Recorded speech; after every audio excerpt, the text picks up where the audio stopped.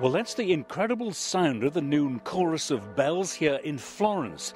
It's led by that deep baritone bell from the Duomo, this mighty cathedral whose dome I'm at the summit of right now.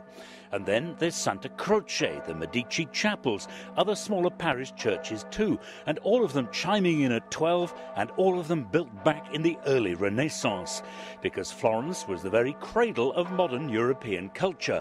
It was home to Leonardo da Vinci, Michelangelo, the sculptor of the statue of David, the astronomer Galileo, who realized the earth went around the sun, and the virtual father of politics, Machiavelli. So if you have any feeling for the culture of the Western world, let alone some plain Italian fun, then you've got to visit Florence at some time.